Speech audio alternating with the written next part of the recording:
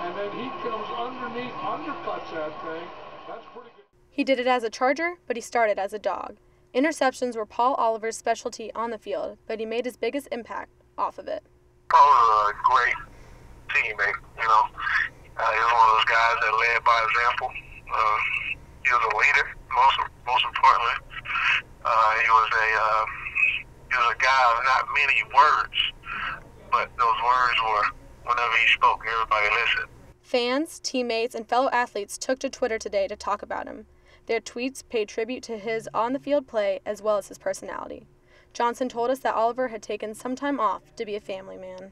He actually took the year off last year to just spend some time with his family and his kids, you know, things like that. You know, he's a great kid, hard worker, always seemed happy. It's really a shock.